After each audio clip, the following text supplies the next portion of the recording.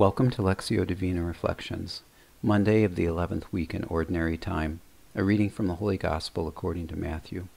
Jesus said to his disciples, "You have heard that it was said, an eye for an eye and a tooth for a tooth.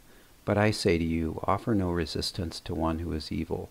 When someone strikes you on your right cheek, turn the other one to him as well."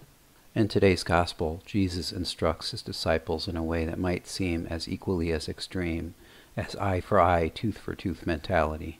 Offer no resistance to one who is evil, he tells them. Turn your left cheek to someone who strikes your right one. 3 times in this short passage, Jesus tells his disciples to give to someone who wants to take.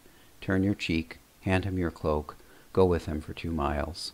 Give to the one who asks of you, Jesus says, and do not turn your back on the one who wants to borrow. The trust that Jesus demonstrates in the Father is evident in these words. To give is to trust in the providence of the Father. God, help me understand what it means to offer no resistance to one who is evil. I can't pretend to know what that moment might look like, but I know it is far from curling up in a ball, defenseless. If I am attentive to your will, I am open to receiving every good gift from you that is not mine to hold on to. I have the power to conduct your love as gift to others in a way that gives you greater glory. Jesus said to the disciples, "Without cost you have received, without cost you are to give." Lord, help me trust you. Give me the grace to give today to the one who asks of me. Glory be to the Father, and to the Son, and to the Holy Spirit, as it was in the beginning, is now, and ever shall be, world without end. Amen.